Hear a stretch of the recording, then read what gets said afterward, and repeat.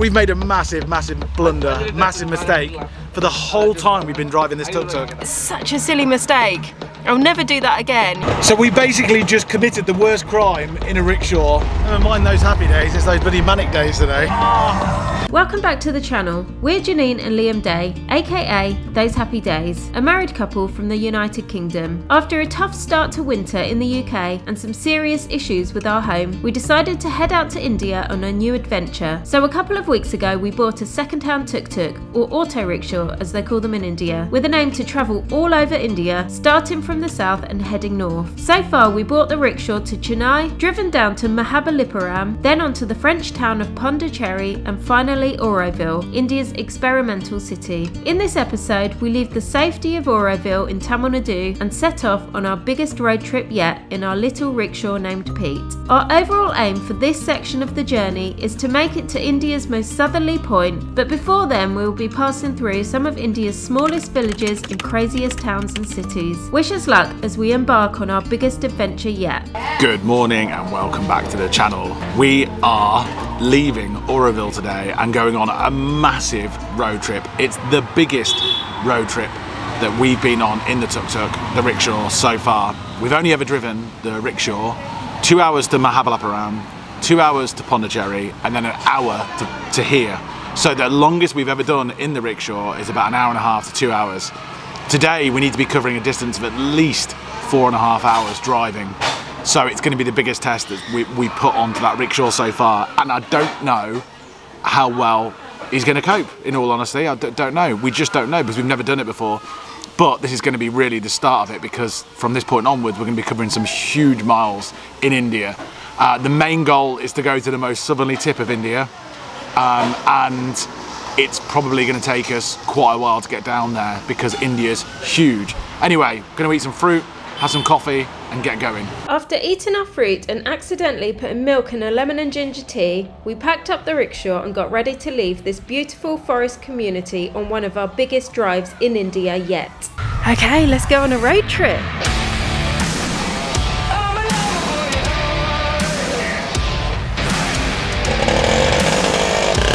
Are we ready to go? Yeah. Okay, let's do this. Let's go.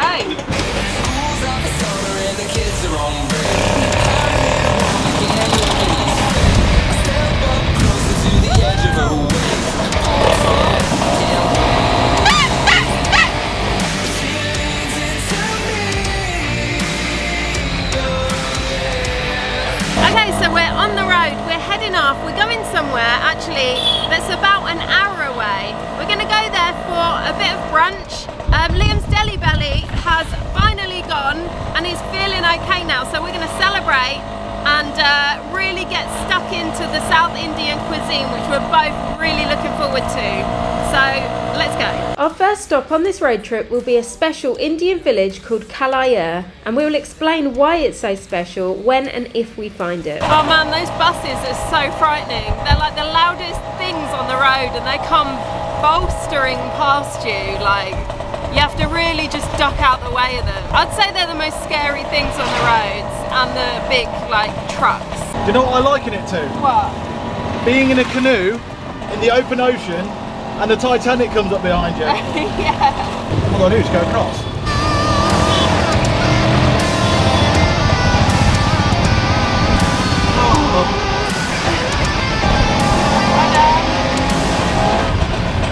That was frightening. Just got to go for it. Just got to go for it. You can't hesitate. You can't hesitate. Just there are no rules. Just go for it. Trying to get through these roads, we headed off on our journey. Pete attracting the attention of other motor drivers curious about where we are from and where we're going. Conversations all finished with us wishing each other the best and huge smiles all round. We eventually ended up heading more and more into rural India. So just pulled over and we're just about to enter a village. I'll put the name of the village up on the screen. It's called Kaya something or other.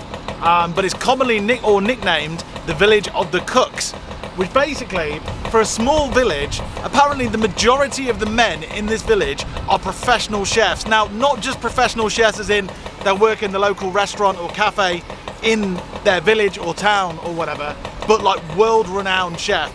This tiny little village builds, apparently, creates some of the world-renowned chefs, and you know, your Dubai's, your New York, your whatever. So the majority of the men here, whilst they get a formal education, the majority of them going to be professional cooks, and apparently each of the boys have to spend 10 years with their father or their apprentice or whatever, you know, before they get actually deemed to be a proper cook. So we couldn't think of a better place to go and try and find somewhere for a bit of brunch. We've only just had a bit of fruit this morning, so let's go and check out the village of cooks. So off we went with hungry stomachs to go grab some brunch from the village of expert chefs, and we were excited.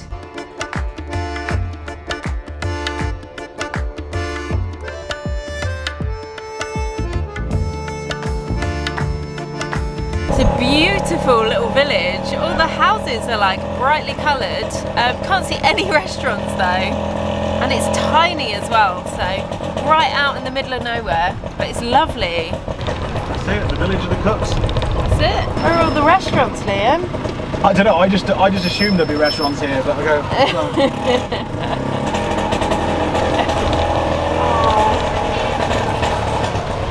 There's literally no restaurants and it's the tiniest little village. I don't think we're going to find any food here.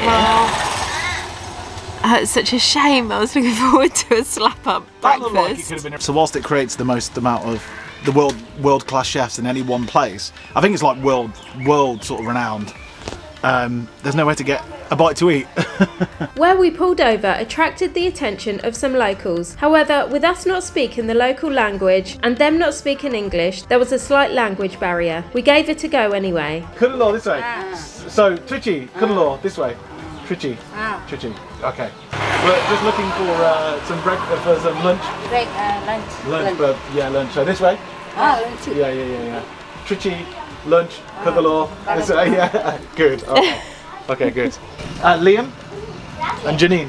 Janine, yeah. It's nice to meet you all. Nice to meet you. Very nice to meet you all. Thank you for pointing us in the right direction.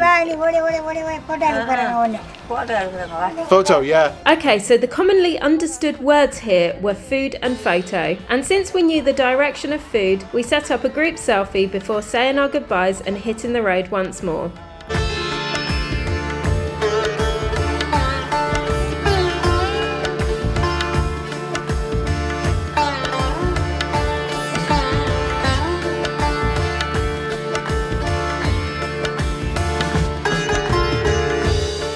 So as you guys can see, we're coming across certain language barrier situations out here in India. What Janine and I have decided to do is try and pick up a bit of the local language so we can at least talk the basics to them.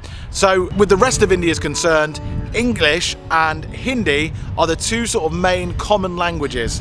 There's over 20 different languages, but apparently if you know those two, you can get by in India pretty easily. So we're going to be learning Hindi, and thankfully it's on the Rosetta Stone app.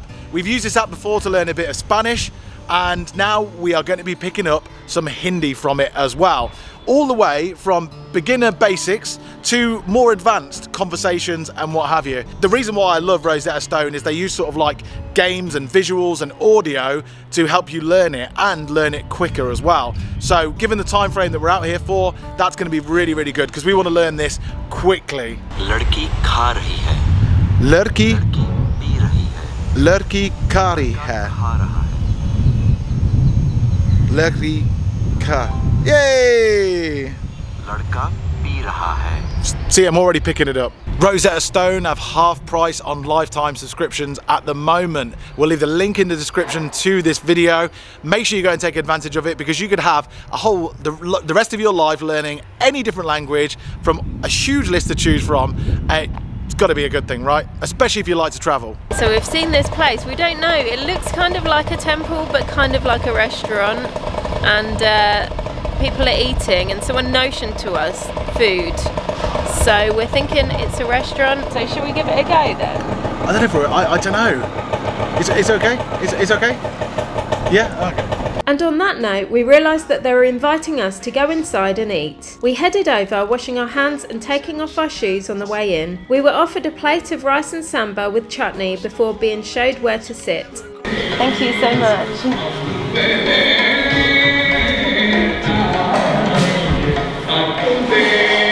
Oh, thank you.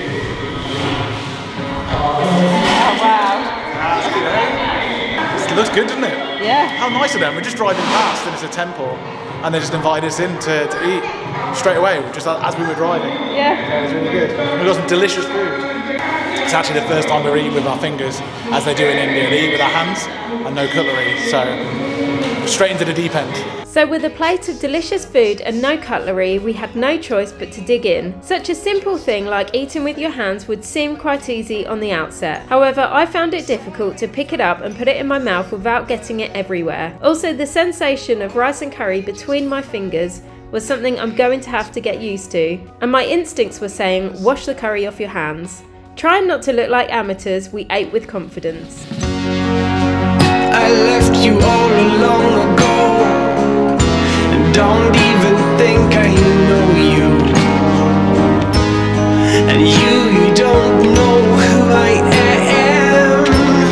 You never had a chance to, 'cause I was always searching and I was never there, was busy leaving you. Oh wow, what an experience that was. We went in and they offered us food straight away. Even outside they were offering us food, so we went in and sat on the floor and we sat and ate with our hands for the first time in India, and it was a challenge. I made the rookie mistake of, when she was offering more rice and the gravy that goes with it called samba, I said no to the rice and yes to the samba, so my whole plate was like a puddle. Such a sausage. Such a silly mistake. I'll never do that again. You have the rice to soak up the samba so you can eat it with your hands. And so in the end I was sort of just scooping it up like you would scoop a soup up. Won't be doing that again. Lessons learned on my first go. Anyway, where are we going now? We're going to Thanjavur. We are off to Thanjavur. So off we went to a place called Thanjavur. We needed to make some distance now, as we had what we thought was a 3-hour road trip in front of us. At least that's what Google said. We popped into a petrol station to grab some gas on the way. This is where things went slightly wrong for us. We need to make sure that we have the correct ratio of oil to petrol in our tank or the engine could break. Having done this before, we repeated what we did last time, only to realise that the measurements were wrong. This is petrol. Yeah. With no mix in it. This was our mix from before. Our mix was so weak before that, because we thought that these were 5-litre cans, stupidly we were told they were 5-litre cans, and we filled up and we got the wrong mix, completely mixed wrong now. So for 10-litre petrol, 10 litre is 500 oil. Yeah. Even I'm confused about it. We've made a massive blunder, massive mistake. For the whole time we've been driving this tuk-tuk, we thought that we had 5 liter, 500. 5 litre is 500 rupees. 500 what? 5 liter, 500 rupees. Good. 500 rupees. Yeah. 500 rupees. As we've been driving this rickshaw, we've had these jerry cans that we were told are 5 litres. They're clearly not 5 litres, but you know when someone tells you, the guy that sold us this said they were 5 litres. We put in the wrong amount of oil so far, which is the serious no-no when you're driving a rickshaw. So the quantities of oil, 2-stroke oil to petrol, has been wrong this whole time. Thankfully, we haven't messed it up.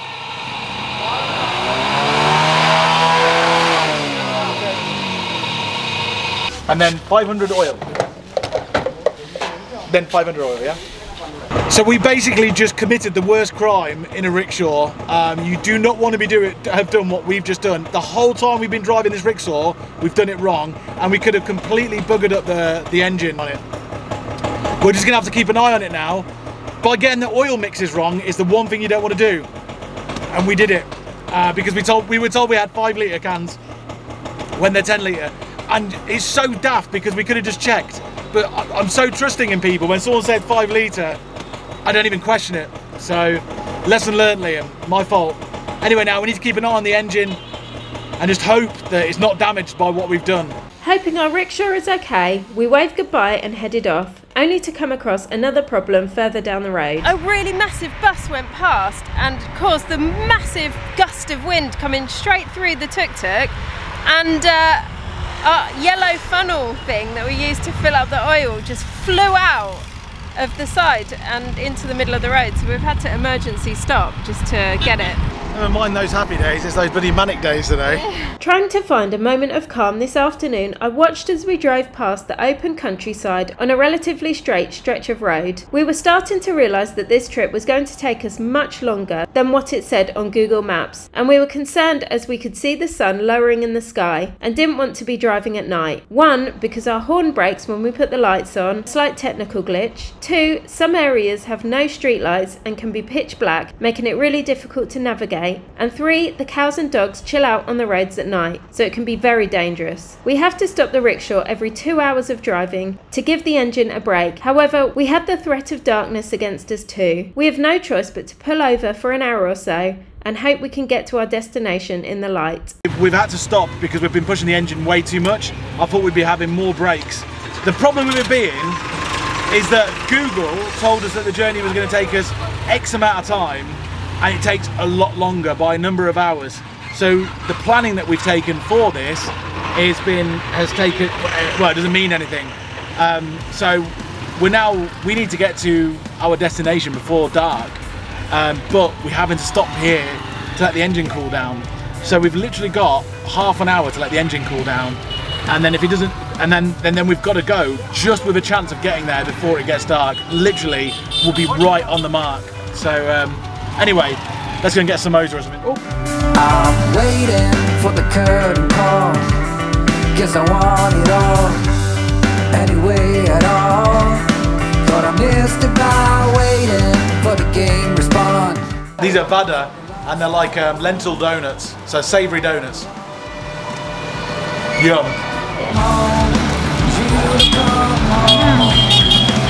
Oh yeah. What is it? We know it's ginger and lemon, but there's something else in it as well, like loads of like seeds that look a little bit frog spawny, but you know it's going to be something nice. I'll tell you what it is. That's really good. Is it? Try that. Oh my god. That's like...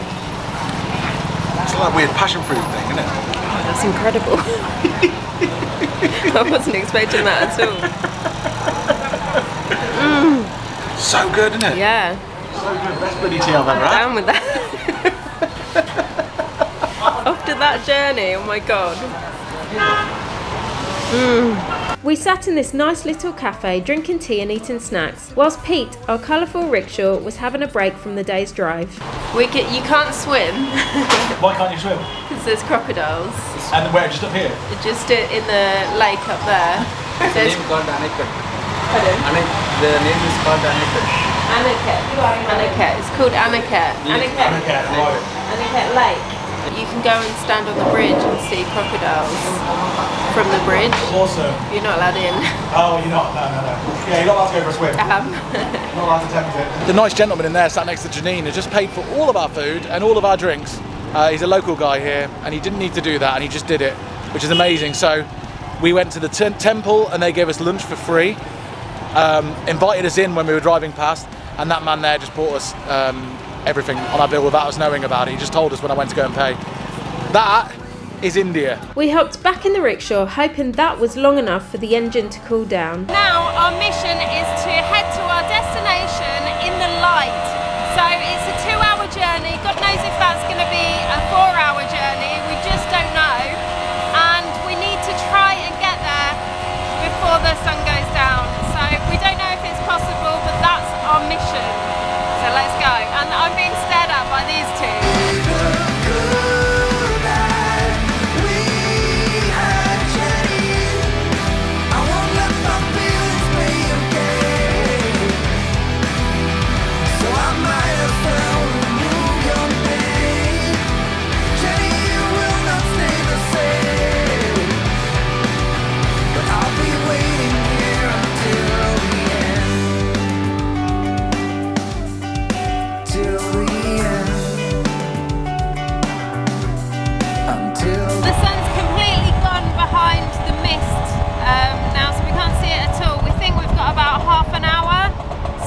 Dark and people are starting to put their headlights on, so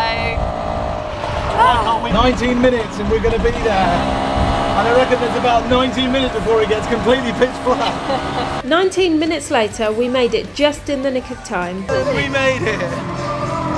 Out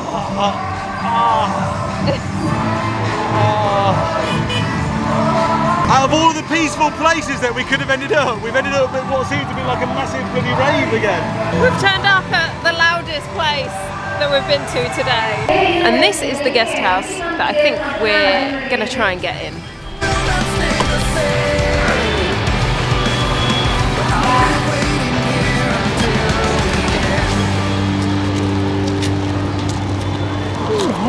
We made our way to the accommodation. The room was big with a really soft bed, a TV, a hot shower, aircon and a fan. The room seemed good with a balcony facing the crazy festival opposite. Feeling very scruffy, we decided to head out to see if we could find a restaurant or a cafe for a bite to eat. A place called Bombay Sweets caught our eye, with a nice looking restaurant in the back. We sat down and ordered. Liam got a masala dosa and I got a chana masala. Both were delicious. Since we were in a sweet shop, we decided to try something sweet for dessert, and it was an Indian classic. So this is the only vegan sweet in India. Probably is as well. This is jalebi. This one hasn't got any ghee, honey or milk or anything in. You might recognise it. It's basically deep fried syrup. Indians know how to do it, the sweet stuff really well. Let's split it open and show you what's inside it.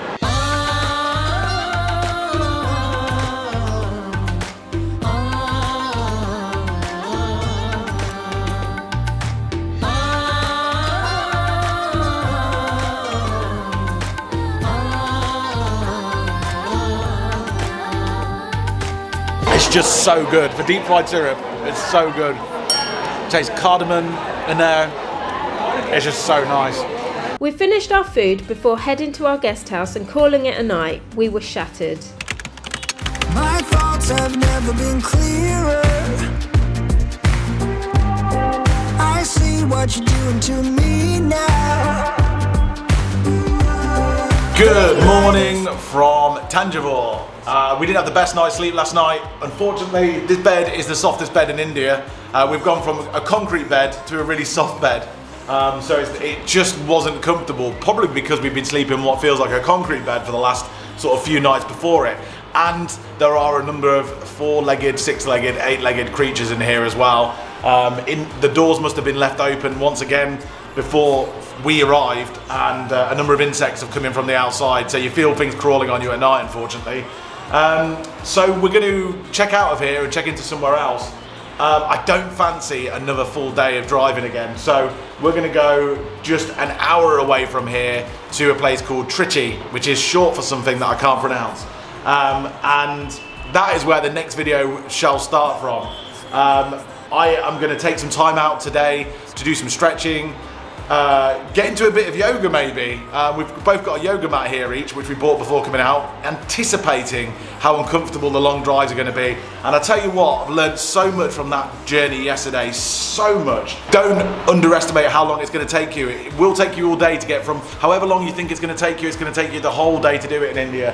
And also 100% concentration all day whilst driving. Janine and I have been speaking about this morning. The roads here are so dangerous. Other drivers can be very dangerous as well. We don't want to give the wrong impression to you that it's a walk in the park and it's anybody could do it and it's dead easy and stuff. It requires so much concentration, a bit of luck and a lot of time. The longer you can give this place, the better. If you're in a rush, like we were yesterday, fighting that sun going down, bad things can happen. So please, if you're thinking about coming out here and driving on the roads, they are super dangerous, and we didn't want to have that on our conscience. So please remember that. And thank you. What an amazing day yesterday was, meeting all those really lovely people who, let's face it, quite a lot of them don't have much money in the world. We got 2 meals yesterday for free, even though with our best attempts to try paying for them, and out of the kindness of the people's hearts here, they expected nothing in return, and that honestly is India for you. We hope you enjoyed the content. If you like the content, please don't forget to subscribe, and we'll see you in the next video for some more road tripping to hopefully we're getting closer to the most southerly point of India. We couldn't leave and press on with our South Indian road trip without taking a look at the famous Brihadisvara temple, also known as the Big Temple. This incredible ancient temple is over 1,000 years old and draws millions of pilgrims each year. Like the pyramids, the Big Temple is made with huge granite blocks that were just getting warm underfoot as the sun rose higher in the sky. We were blown away by the sheer size of the place and how beautiful the and carvings into the stoneware. Inside the temple is one of India's largest Shiva shrines, known as a linga. Liam and I recognised the intensity of the temple as we approached the linga. The energy in the room was tangible and filled with 1,000 years worth of reverence. To think this is our first temple on this great Indian road trip, and what other surprises India has in store for us on this huge journey we're about to undertake. In life, call us crazy, but things are finally right. With you and I, the future is bright.